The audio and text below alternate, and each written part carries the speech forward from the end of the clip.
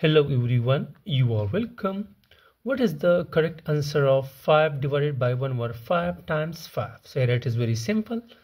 1 over 5 times 5 is simply cancelling 5 with 1 over 5, it gives him 1. And dividing 5 by 1, it gives him 5. And this is our answer. But here this answer is wrong. This is due to wrong operation. Look into the question carefully. Here we have two operations, division and multiplication. Now division and multiplication has equal priority from left to right. So therefore, first of all, according to the Pemdas rule, here we will do this division. So here dividing 5 with 1 over 5, it gives him, here we will apply the KFC rules. So we will do 5 as the same and we'll change the division sign to multiplication. And we will take the reciprocal of this one fraction, this one number. So that is 5 by 1 or simply 5 times this one 5.